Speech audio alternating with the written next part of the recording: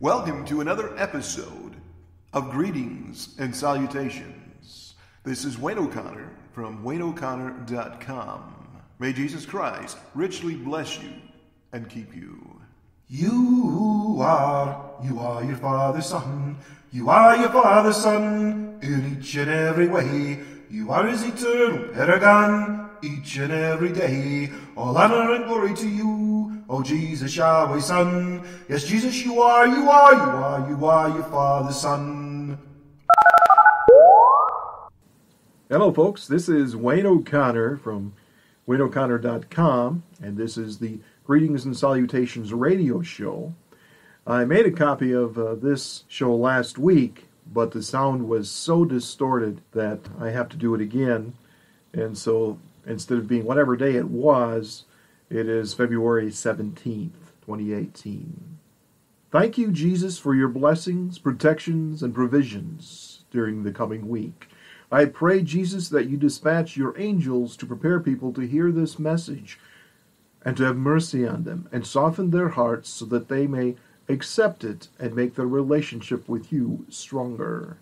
God occasionally asked his prophets to paint strange word pictures. I feel he has done the same with me, but I am glad he did not ask me to do that in ways of other servants listed in the Bible. I am glad, for example, that Jesus has not asked me to walk naked and barefoot in front of people, Christian or not, as a sign. Believe me, that would be a horrible sight. We read in Isaiah chapter 20, verse 3, quote, "And the Lord said, Like as my servant Isaiah hath walked naked and barefoot 3 years for a sign and wonder upon Egypt and upon Ethiopia." End quote. So for those of us who are prudish or easily embarrassed, they may decide that this verse is not in my Bible. It is there, in many translations, not just the King James. Just like the sun is yellow when I see it in the sky, it is yellow. Another brother or sister may stand outside on a sunny day, stamp their foot, and shout, "No, it is purple." It's up to you. I'm not going to lord it over you and demand that you say the sun is yellow. If you want to say it's purple or even chartreuse, go for it. I can't find this story, but I once read many years ago about an incident with a young lady. She may have been a Quaker, but I think she gave the same performance in at least 3 or 4 different churches in nearby communities. I believe the alleged event had occurred in the 18th century. I think it happened in colonial America. According to the story, a young woman walked into a Quaker meeting naked, carrying 2 wine bottles, which she smashed together and said, in essence, "Thus saith the Lord is going to do the same to you if you don't repent. Your hearts are cold, and you are naked and blind, and won't admit it." She then exited the church. I think about a year later that many members of that church and the other churches where she enacted prophecy died in a disaster, plague, or native uprising. I can't remember the specifics. We read of another incident in Ezekiel. I am also glad Jesus has not called me to do this. Ezekiel 4. "Thou also, son of man, take thee a tile, and lay it before thee, and portray upon it the city, even Jerusalem, and lay siege against it, and build a fort against it, and cast a mount against it. Set the camp also against it, and set battering rams against it round about.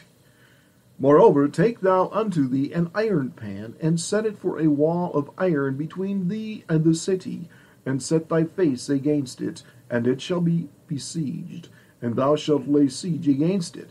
This shall be a sign to the house of Israel. Lie thou also upon thy left side, and lay the iniquity of the house of Israel upon it.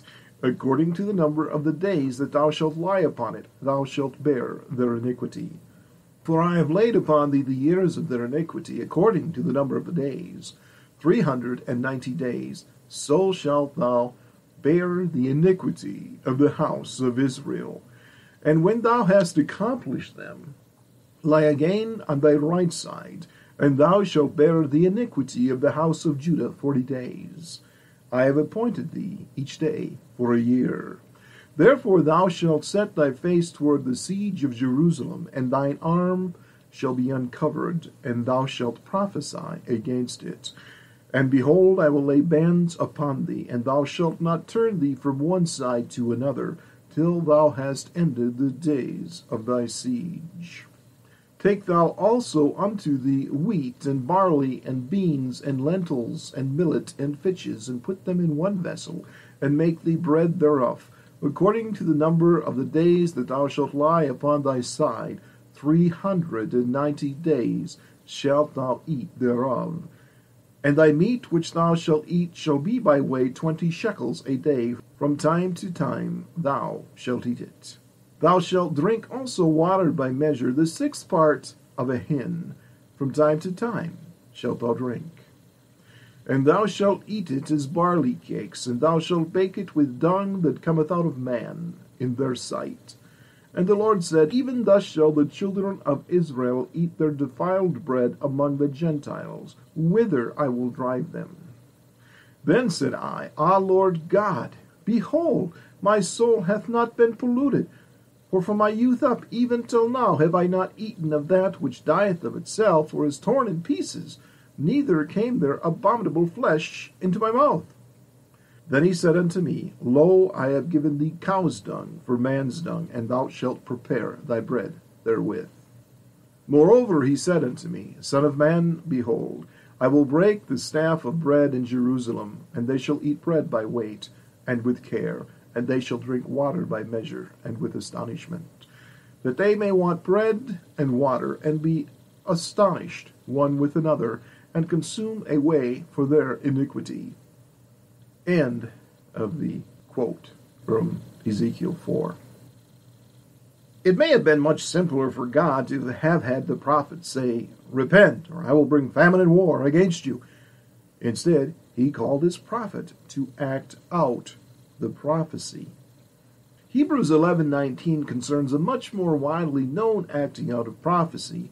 God asked Abraham to sacrifice his son Isaac on the land where Jesus would one day be crucified for our sins.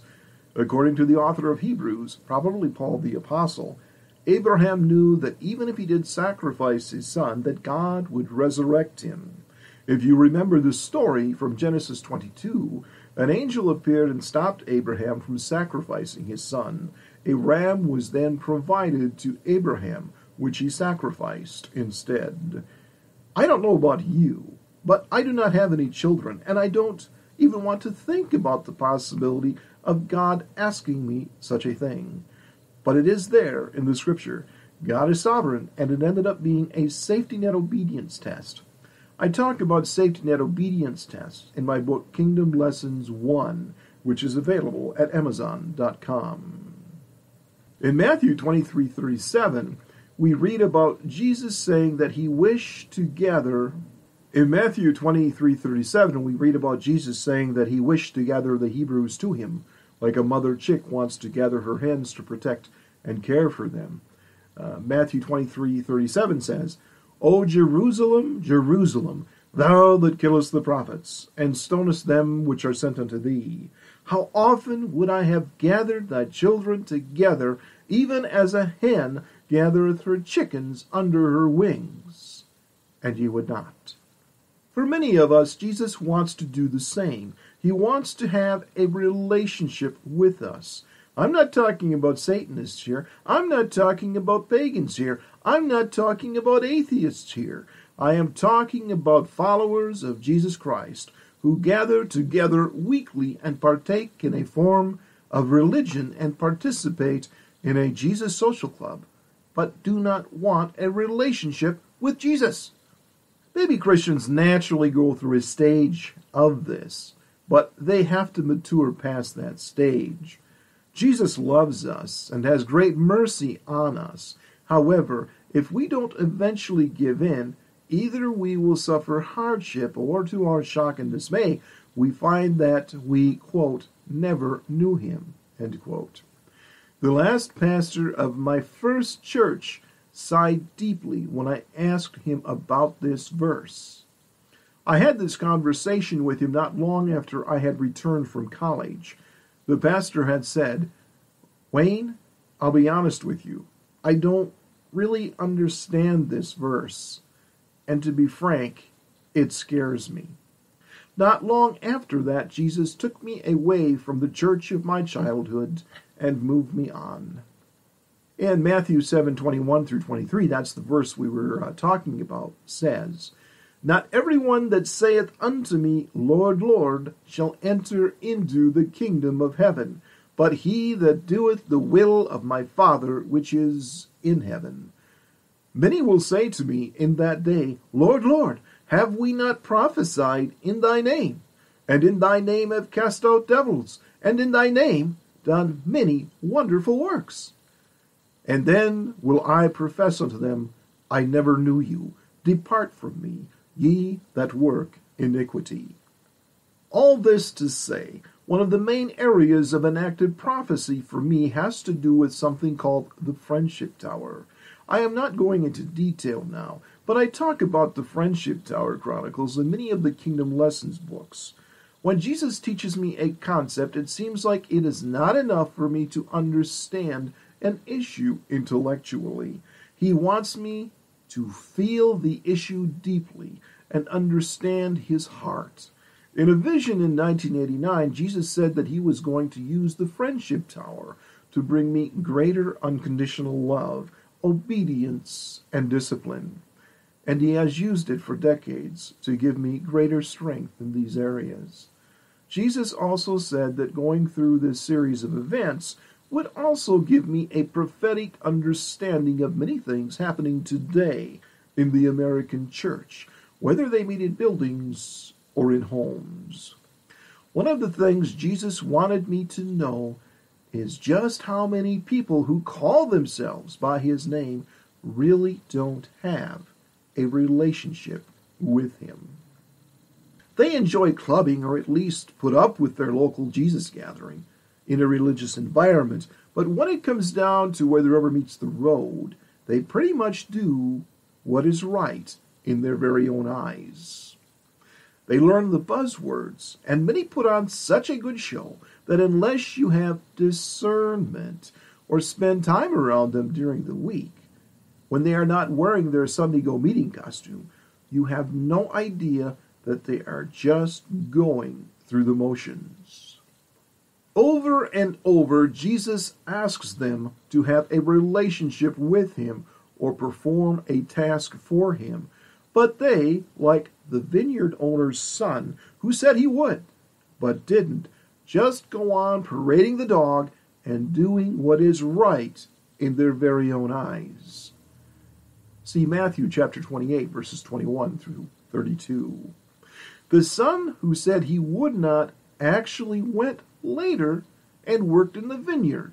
Jesus may even continue for a season to bless them financially and protect them from demonical attacks, but that season eventually comes to an end. Either the hand of blessing and protection is withdrawn, and they come to Jesus for help, or they soldier on and play the religious game and finally enter into a Christless eternity because they did not truly repent of their sin. Now, of course, when the Lord withdraws his hand, his ear will be listening. And if you cry out and you repent and you're sincere, he will be there and he will help you and he will start arranging circumstances.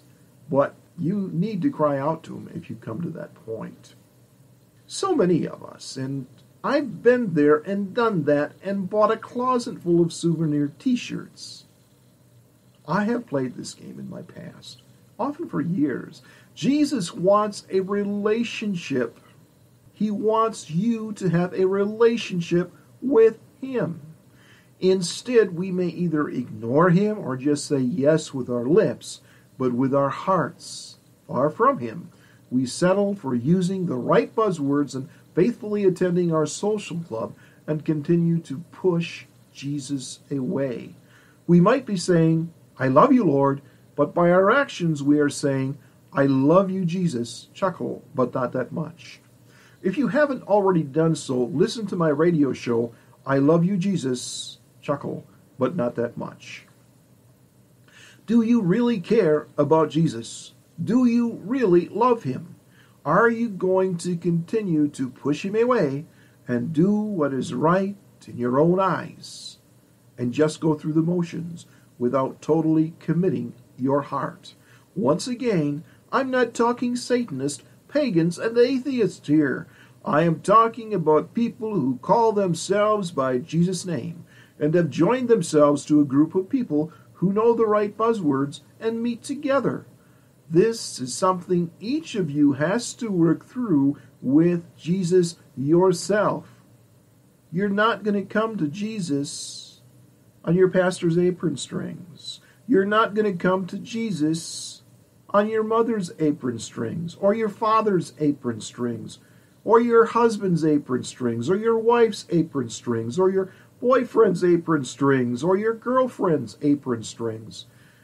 They may be used to bring you closer to Jesus, but ultimately you're the one who has to decide whether you're going to give in and allow him to bring you to the point where you have a relationship and become more and more like him. Do you really care about Jesus? Do you really love him? Or are you going to continue to push him away and do what is right in your very own eyes and just go through the motions without committing your heart? Once again, I am not talking Satanists, pagans, and atheists here. I am talking about people who call themselves by the name of Jesus and have joined themselves to a group of followers who gather in his name.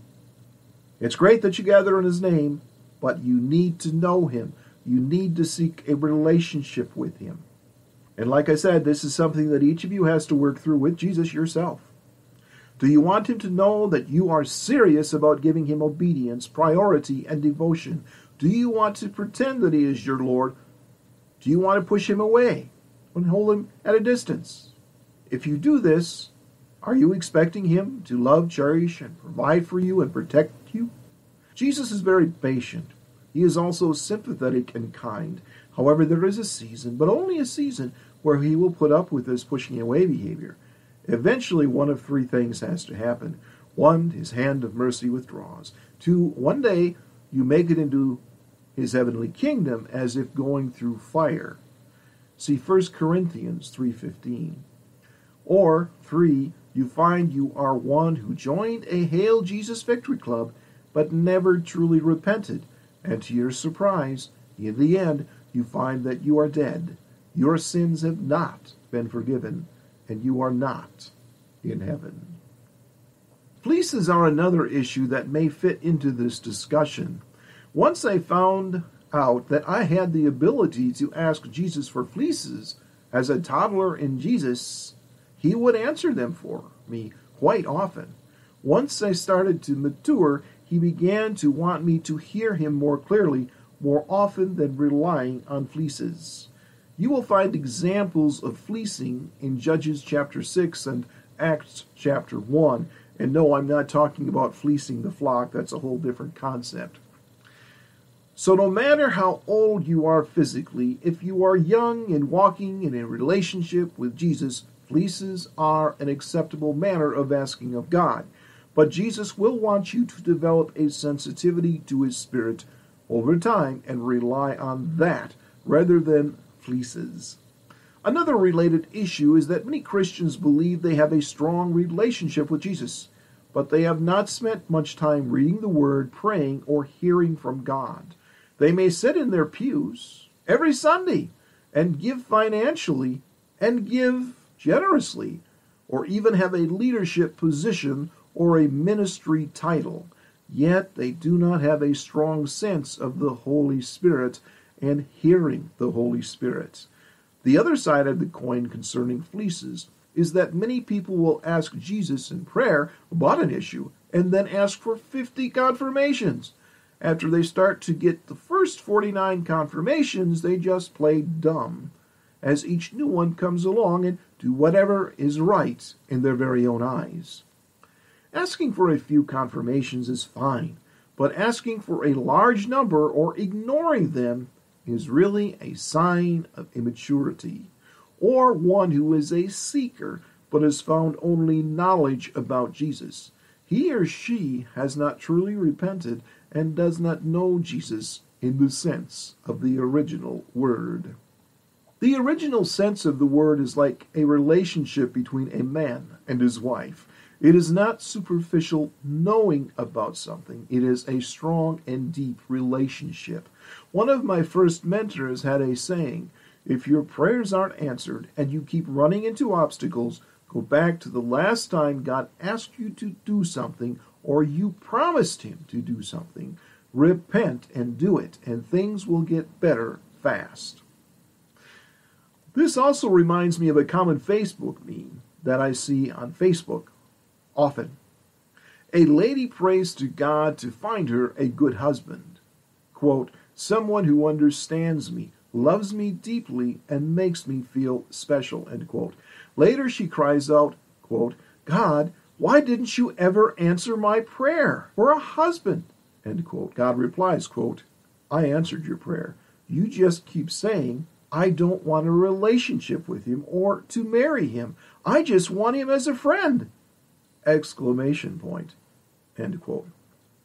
While not being part of the meme, it is just as possible for such a lady to simply say he's not good enough, or she can say, I have this dream to serve you, Lord, in a special way, and a husband does not fit that plan.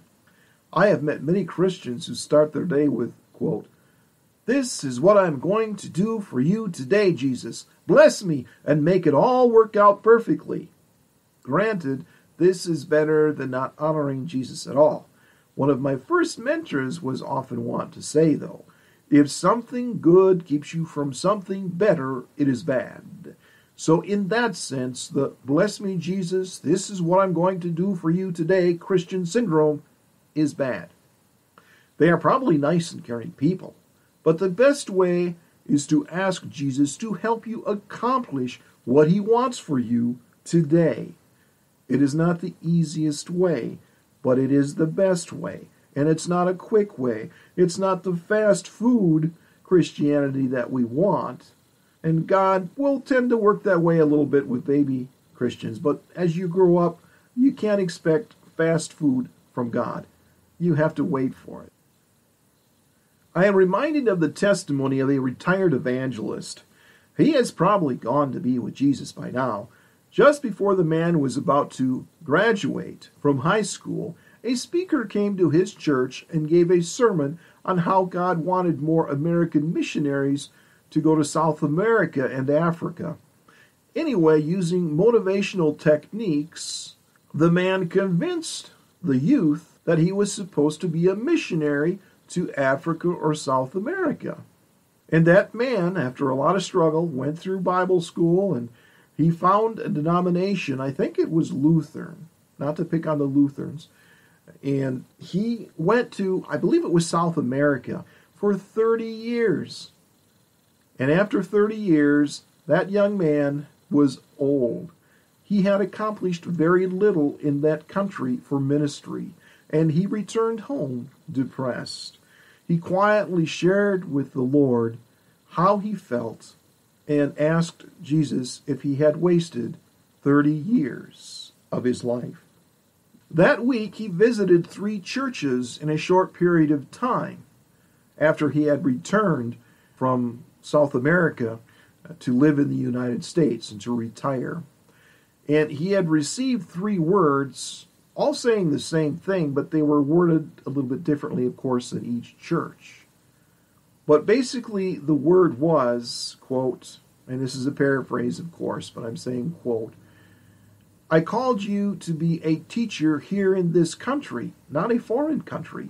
If you will grow close to me and let me teach you my ways, I will use you in this country, and your ministry will bear more fruit the first year than the 30 years you spent in a faraway land where I did not call you to go. End paraphrase. This is not a quote, like I said, but rather a paraphrase. That means it's basically you get the gist of what he was told, but I don't know what he was told exactly for a word in all 3 of those churches, but it was pretty close to what the message was that I shared here. Many Christians have goals to serve Jesus. but have not asked him to show them what he wants for them. Or they ask him, and then they just do whatever's right in their own eyes, instead of waiting on him, and that may take a few months or maybe even several months for Jesus to confirm it in a way where they know that he's talking to them. They just have this dream, which on the surface seems noble, but they won't surrender those dreams to him. They just keep saying in their own way, "This is my dream, and I am sticking to it. What you are asking me to do, Jesus, doesn't fit. Are you going to answer my prayers or not, Jesus? Are you going to bless me or not, Jesus?" We're not talking Satanists, pagans, or atheists here. We are talking about people who say they belong to Jesus and gather in his name on a weekly basis. I once talked to a lady who felt she was a great woman of God. When she read my book, The Coming Judgment of America, she took great umbrage. She became deeply angry about it, and she snapped to me, quote, or this is actually probably just a close paraphrase, but it was pretty close to this. "My Jesus is not a spouse abuser. If Jesus lets me or my family or my country suffer in that judgment, he is a spouse abuser." End quote. I asked her, were the 12 apostles who were tortured, imprisoned, or executed in his service abused by Jesus? She snapped, "Well, that's different. My Jesus is not a spouse abuser." Maybe that is a problem for some of you. I am not talking about Satanists, pagans, and atheists here. I am talking about people who are called by Jesus' name and are little followers of Christ. Are you serving the real Jesus, or a storybook Jesus of your own, or a religious man or woman's creation that blesses, protects, and provides for you no matter what? A God with a small g that forgives everyone but does not bring discipline into your life and allows you to do whatever is right in your very own eyes. There is a Jesus who is real and died for your sins, who is the Son of the Most High God, while the real Jesus is kind and patient. To continue under his protection, blessing, and provision, he must be Savior and Lord. As little Christ, that is your choice to make. I can't make it for you. It would be remiss of me not to share the following. We must always recognize the sovereignty of Jesus. If it is time to go home with him, it is time. If we have to suffer for his sake, we must be willing to do so. Paul and Silas were beaten and imprisoned, and they sang hymns. That's in Acts chapter 16. Read it. It is there. So many of us are quick to shout, "Heresy! That's not in my Bible!" If that was your first response, you need to read your Bible and familiarize yourself with it. You also need to be willing Bereans and check your Bible before fighting the goat or telling people that they're heretics. With some of us, we are only willing to be obedient if we get what we want when we want it. If we aren't rewarded for our obedience with instant gratification, we may grumble but keep putting on the show. But Jesus knows our hearts. Jesus is not a lamp genie. He answers prayer, but he is not our every wish fulfillment agent. Sometimes he says no, not now. Or if we get cranky, he may give us our giant white elephant in our tiny living room. If we find ourselves in that situation where we want what we want and we want it now, we really need to seek Jesus. See my article, Flowers from Jesus, available at my blog, WayneO'Connor.com, or in Kingdom Lessons 3. We need to find out if we are merely being tested, we are baby Christians with wrinkles and rolls and gray hair, or if we have joined ourselves to a local body of some religious institution, either steeple building or a living room, but have not truly repented. We need to seek Jesus and get that straightened out. If we have not truly repented and accepted Jesus as Savior and Lord, we may come before Jesus one day only to hear him say, "Go away, I never knew you." It is written, today is the day of salvation. In like manner, any day is a great day to sincerely say, "Jesus, I want to be more like you. I want to have a relationship with you. I want to make you happy. I want to give you my devotion. I want to make you and your kingdom my top priority. Another article or radio show that would be good for you to listen to is entitled Saving Faith, or What is Saving Faith? And basically, what it seems the Lord has shown me is that there's a real fine line when it comes to evangelism. There are certain evangelists who are in error when they teach you all you've got to do is say a magic word, or they'll recite the sinner's prayer and have you repeat it. If you check carefully and look at all the scriptures, it's a little bit more complex than that. On the other side of the coin, you've got, people who will put all these extra laws and stipulations on being saved that's not really there. God has to call you, basically. You have to realize that you need to be saved, and you need to repent, and you have to have faith in the finished work of Jesus on the cross. But, that said, we can't say Jesus plus anything. Even though the Lord showed me that maturation is very important, that's something I think He's saying is independent of asking Him for salvation. But it's like my grandmother had this saying, the proof is in the pudding. If you sincerely repented when God called, you're going to have your baby stage, but you will mature through it, and you will develop that relationship with Him. But there are many people who just say the magic words when it's not in their heart, and then they're going to end up being surprised because they either make it to Him as if through fire, like Paul talked about in Corinthians, or when they die, they're surprised and shocked because they didn't make it to heaven. But anyway, I talk about this in more detail in What is Saving Faith, which is, I believe, in Kingdom Lessons 2 and also in my radio show list. It's a good teaching.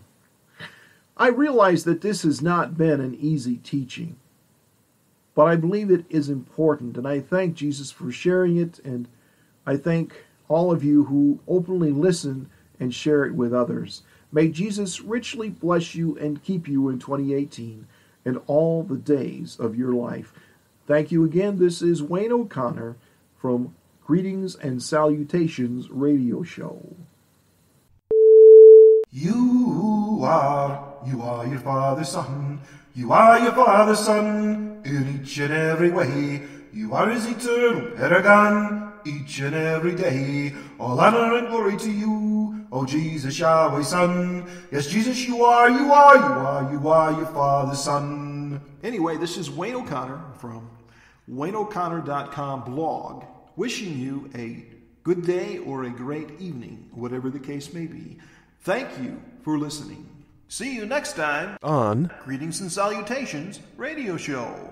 And visit me at WayneO'Connor.com.